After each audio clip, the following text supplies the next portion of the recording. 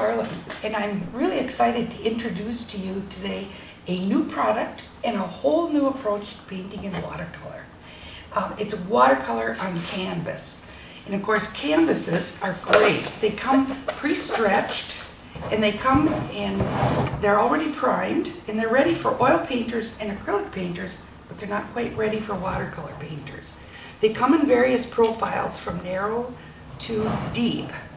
And I'm just going to show you how I put this product on. I'll just choose this narrow profile. And you can see they're professionally done. A really nice Winsor Newton. And this is the product. It's by Golden, and it's called Watercolor Cold Pressed Ground. Now, it's very unusual in that it's very thick. You can see there's no, it's not like regular gesso. And what I do is I use just a bristle brush to put it on, because the brushes, you can see I've been using this all summer and it's getting pretty worn out. But you don't want to use your good brushes to do this. And what I do is I just take a little bit out of the jar and dab it on in a number of places. And then I spread it out really, really thin. One of the biggest mistakes people make with this is they put way too much on. It's not necessary at all. So you can see that little bit on my brush is going pretty far. I'm even going to pull it down here a little bit. You can, I mean, the thing is, you can put it on thick if you want. My choice is not to put it on so thick. And I think it's totally amazing. I can get as many as 20 canvases primed out of this one little container here. So once you have your picture primed, you're ready to begin painting. So what I'll do is just finish this part up quickly. Now as I do this, it gets full of little pills. You can see it's happening. When you want to smooth it out, it gets worse. The first time this happened to me, I couldn't believe it. But I'll show you. Hang on a minute. I'm going to do the sides, and there is a trick to finishing it. Now, a lot of people think, oh, this is so thick, I have to add water. But it's not a good idea. Put it on nice and thick. Smooth it out really good. And in a very short time, this will dry, and you're ready to start. One of the problems with the other watercolor grounds that have been available is that they require 2 or 3 coats, and then they require 72 hours to dry. This is phenomenal. In just a short time, this will be dry. So here's that little trick I was going to tell you about. I simply put my brush in the water, and the last strokes I do on this surface are with just pure water. And I go back, and this gives it a fairly smooth surface. The interesting thing is, it doesn't dry with a real smooth surface. It's still pretty rough. So that's why I want you to use these bristle brushes and not your own watercolor brushes. So, in a matter of about 10 minutes, this is going to be ready to start drawing and painting. Now, as you can see, I've been drawing, having a great time here with these diptych. And I think doing diptychs, triptychs, whatever, are fantastic on this.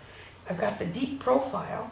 What I like about the deep profile is when they're completed, you don't even have to put a frame on it. You just hang it on the wall. So for watercolor artists, this is phenomenal. The fact that we can just paint on the surface, no mat, no glass. Just, if you want, a simple frame is fine. Otherwise, you put a finish on it. I must mention this.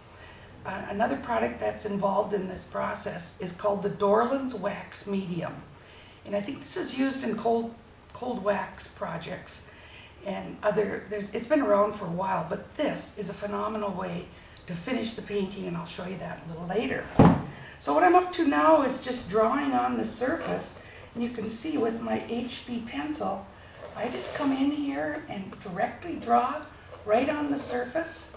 And as I'm working, I can just make mistakes. Doesn't make any difference. If I make a mistake, all I do is take my little eraser, and it will clean up just like a regular paper surface.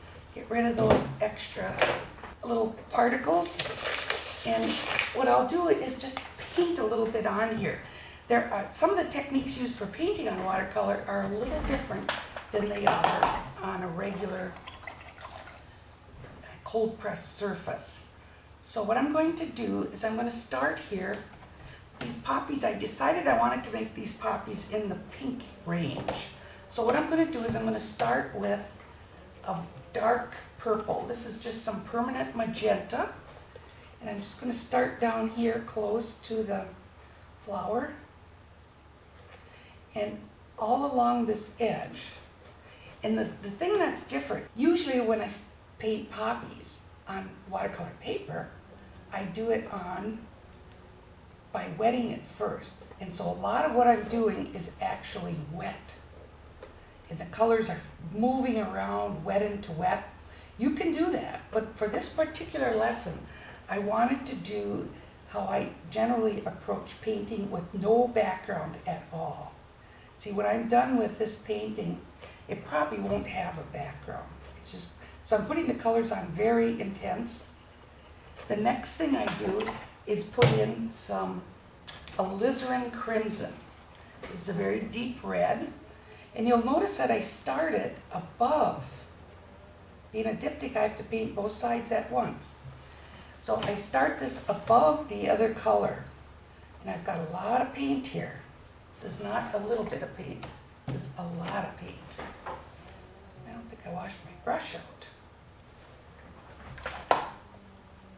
Okay, so now I'm cooking. I've got my alizarin crimson, and like I say, I started above. And then what I do is I simply back into the color.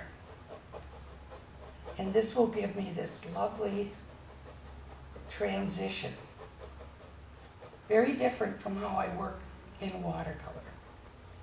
And I gotta line this up here. And I'm gonna put just a little bit more in here. And I'm just gonna end it here. Now the next thing I'm going to do is switch my color again. This time I'm going to come in with some quinacridone coral. And again, I started above. We don't worry about those splashes. Everything on this surface lifts. And again, I'm going to push this color into the previous color to get that nice transition. Go from side to side. Now my last transition is going to be just with water. So what I'll do is start at the top here and just allow this to roll up. So I really love the surface. It's very close to working on cold press watercolor. This painting style does have some limitations, and the biggest limitation is that you can't layer the colors very well. But other than that, it's really fun to work on this surface, and you can see it now. It stays wet a really long time. So if I want to start doing some lifting, or if I want to add some more colors, I can do it. It's really phenomenal. And what I like to do is start creating some of the folds that you see in the poppies. You just take usually a flat brush and wipe it fairly dry. And then you just start here, and it will lift the color back to the white and give you that opportunity to come in and do some lifting and moving around. Then I love, at this stage, I love doing a little wet into wet too. In this case, I'm going to take some alizarin crimson and some phthalo green, and I'm going to make a black. And then with this black, I'm just going to come in and put in some of those really dark sex organs over here. Yeah, all right. And those are going to fuzz out, and that's what I want. When I come back, I'll do a dry layer, and those will be crisp. So that's just a simple introduction to working on canvas, and I'm going to continue and show you there are a lot of other opportunities. Okay. Well, here's an example of a poppy painting that's completed. You can see I have a real simple shadow box frame on it, not too expensive. And this was the very first one I did on canvas. And the thing that was amazing to me is I could also do color sanding. So you'll notice when you look at some of these reds that you see in the foliage, that was actually done with a watercolor pencil and a piece of 100 grit sandpaper. You can see that the salt works on it. I've added salt in a number of places. And there's hardly any technique in watercolor that you can't translate now into this surface. So I always like to start the students with just the simplicity of painting the subject as a positive and no background. I'll show you some more. Now in this piece, you can see where I decided to put in some yellows. So I started down here with the alizarin crimson, went into some scarlet lake, beautiful rich color. Then I went into some Windsor orange and Windsor yellow.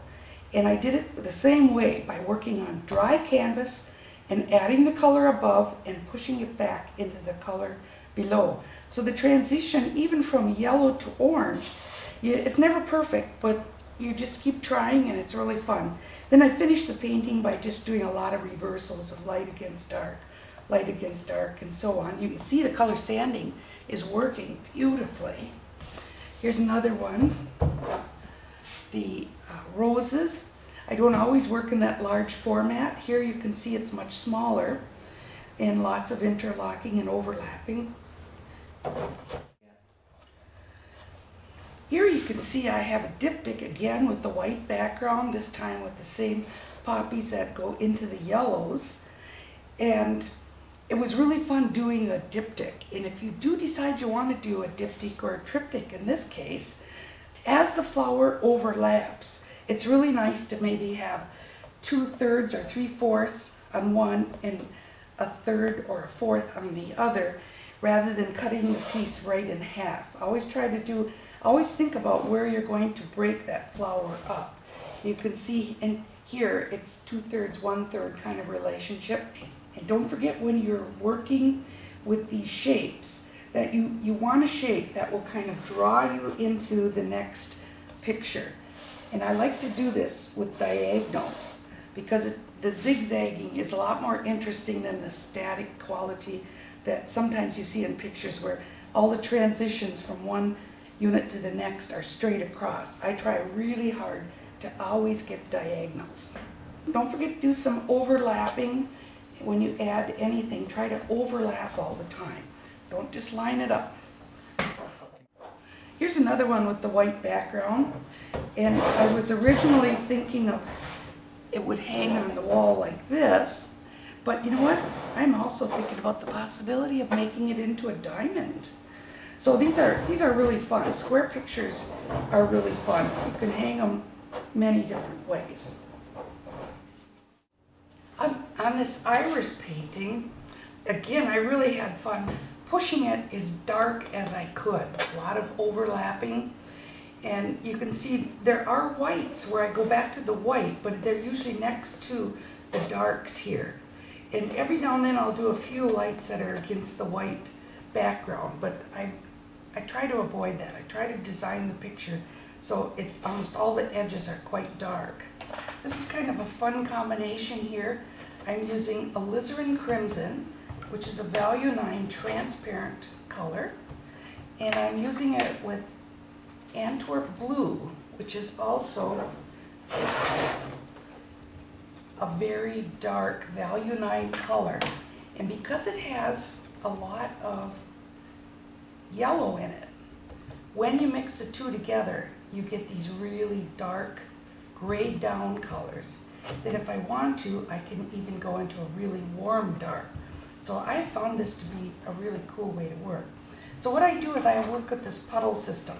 I get a puddle going of the alizarin and a puddle going of the Antwerp, and I just draw out of these as I need them. So I'll show you what I'm going to do here. I'm going to start out with some pure color over here. Again, I'm working on the dry surface. This is the pure color. And then I'm going to add some of the pure color up here.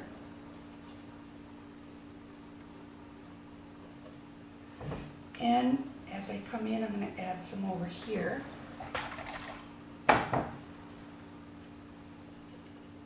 Nice pure alizarin, very rich color.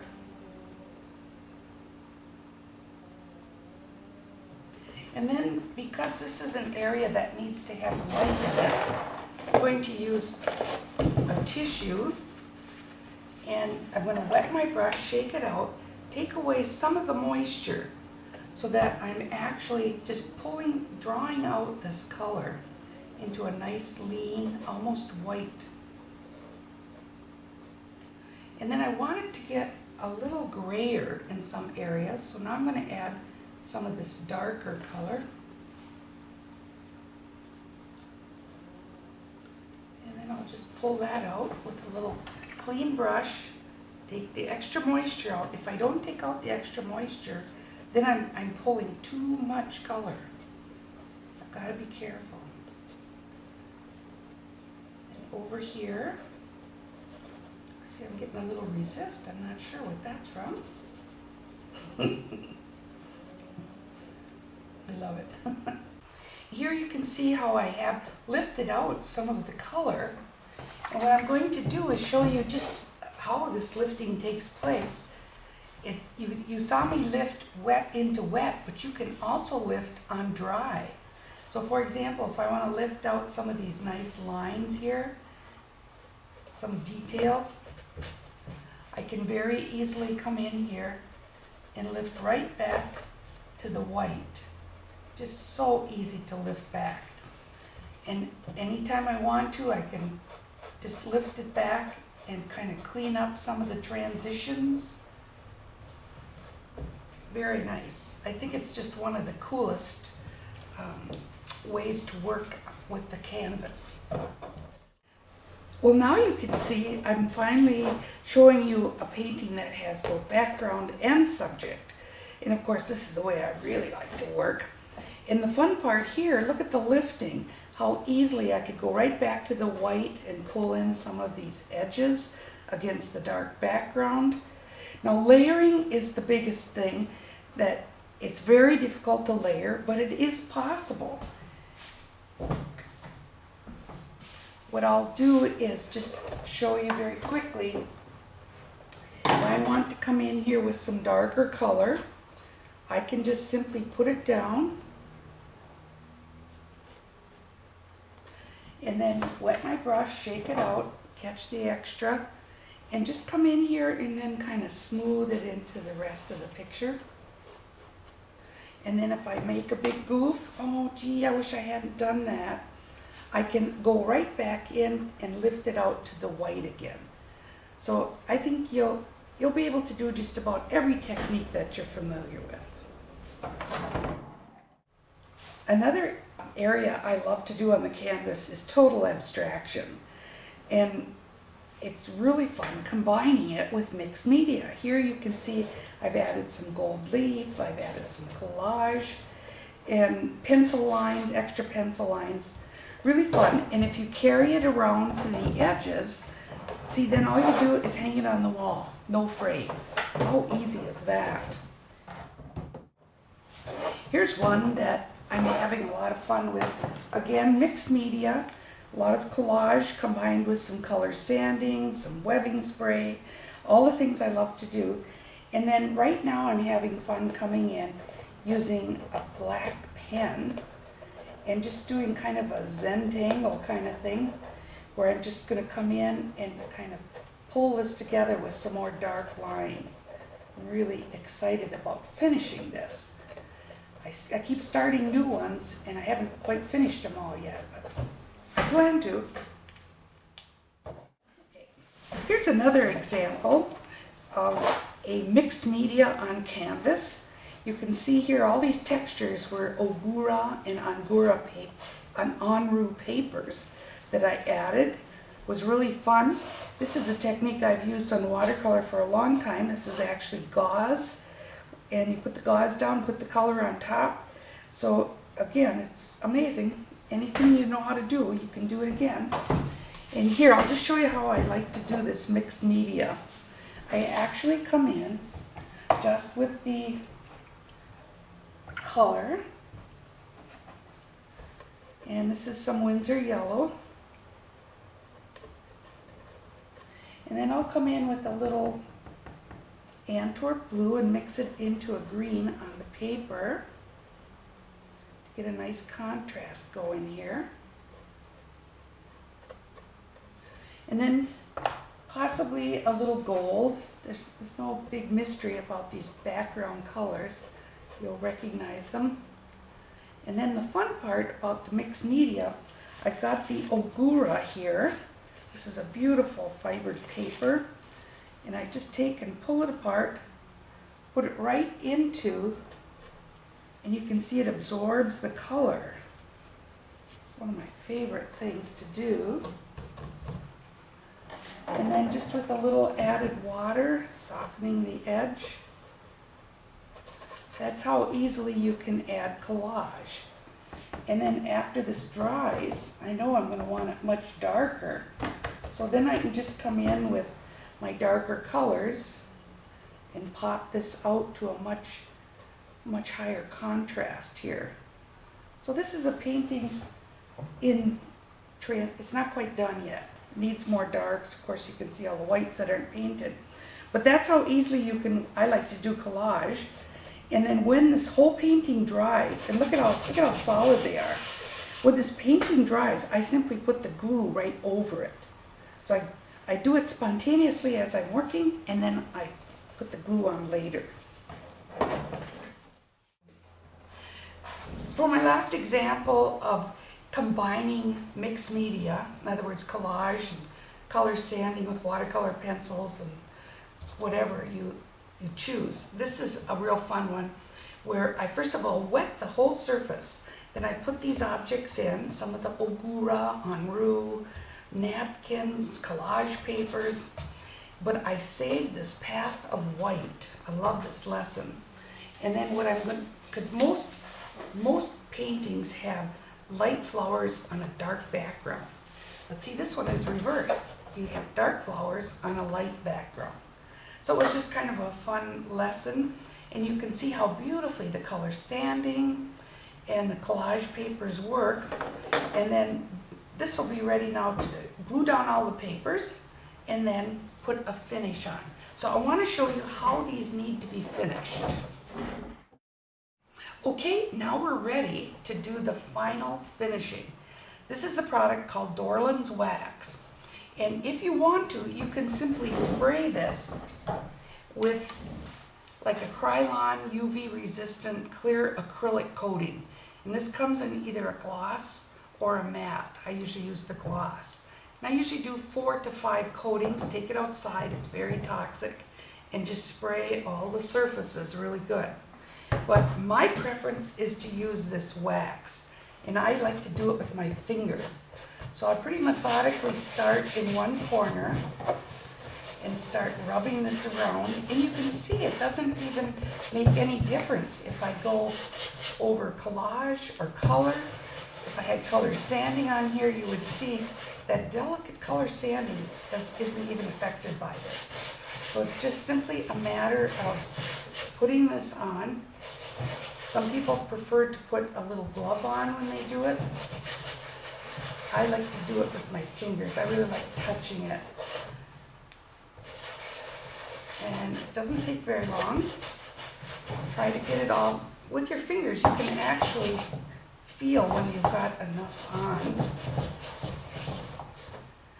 Now if you want to, you can just leave it. You can just put this on and you're done. But I have a new trick up my sleeve that I'm excited to share with you. Just found out about this from my friend Wailon. And she found out about it through one of her students, I believe. So I just love the networking and sharing that goes on. This has been really fun. And I don't really know all the answers. I'm learning more every day. But I couldn't wait to share this much with you. So I'll worry about the edges later. Right now this is ready. What I'm going to do is heat it up and until it looks shiny. Let's give it a try.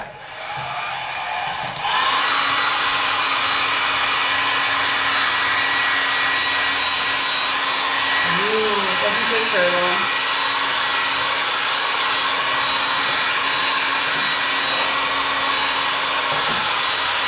you see it's getting shiny. Looks great. And I just do this until it's all shiny. Oh my goodness, that's beautiful. And now I would just set this aside, give it time to dry completely. I don't know if I mentioned this, but make sure it's bone dry when you put this on. Give it a few days at least. Maybe hit it with a hair dryer to be sure it's really, really dry. And then put this wax on, heat it up, wait a couple days for it to dry completely. And then if you want to, you can simply take a soft rag or some cheesecloth and buff it. And if you don't want to do that, you don't have to. It's done, ready to hang on the wall. Well, I hope you enjoyed today's presentation and that you find joy in the experience of working with watercolor on canvas. Please check out our online store at karlynholman.com to find all the supplies that you saw here today, as well as our specials, upcoming workshops, and much more. I'm Karlyn Holman, bidding you farewell. Thank you for watching.